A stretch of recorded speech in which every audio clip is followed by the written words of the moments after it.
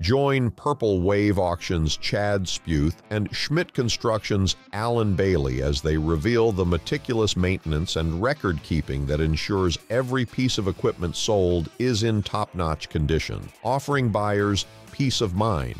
So you guys have a great shop over there, a lot of bays. You mentioned that your shop technicians are kind of on cruise control and they can kind of handle themselves, luckily. What type of maintenance do you perform here? And then, is there maintenance that you don't perform here that you outsource? Yeah, we do a lot of the maintenance in-house. We do everything to keep the stuff going. Lights, change cutting edges, starters, turbos, all the minor components, or without breaking into an engine or a transmission or something like that. We do all of that here in-house.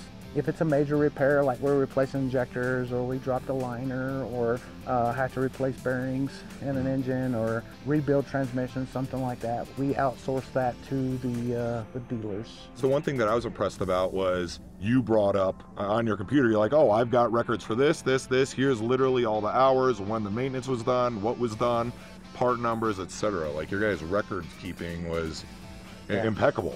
Yeah, we have a pretty good equipment, with the system. That was one of the reasons why I was brought in 2003 is to manage that. So for most of, essentially all of the pieces of equipment that people are bidding on, not only are they getting that piece of equipment, they're getting the peace of mind that all the work has been done by a trusted facility, and you have records of everything. And we can pull all those up. If the customers decide they want that, I can pull it up and convert it over to a Word document to where it's printable. Everyone buying a piece of equipment ultimately wants that peace of mind, right? I think that helps build a lot of value into the equipment, so that you're not going into something blindfolded. You at least have an idea of the work that's been done on it, how it's been maintained,